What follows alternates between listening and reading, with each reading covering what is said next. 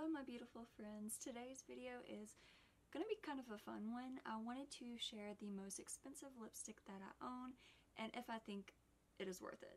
The most expensive lipstick that I own is a YSL Rouge Pur Couture satin lipstick.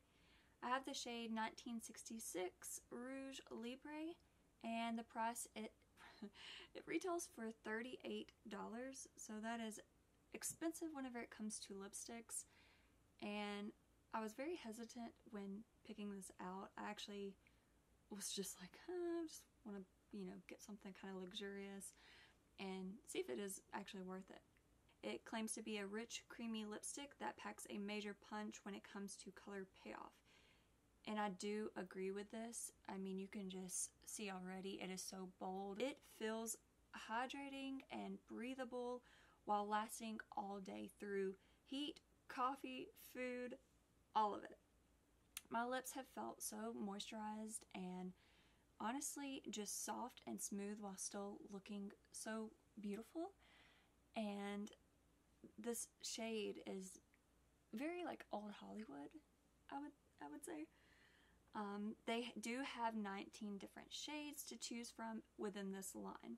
So I do think that it is such a beautiful lipstick and is worth it. I'm sure there are cheaper brands out there that, have the same quality, but it felt so nice to get something so fancy. And I do really love it. I am happy that I got to try it out, and I hope you guys get your hands on something like this if it's something you've been wanting for a while, and just play around with it and see if you think it was worth the money or not. In my opinion, I do think this YSL lipstick was worth it. I hope you guys liked this very short, simple video showing the most expensive lipstick that I own.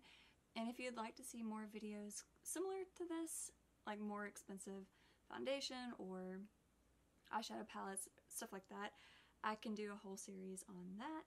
Make sure to like, comment, and subscribe, and I will see you guys in the next one. I love you very, very much. Bye!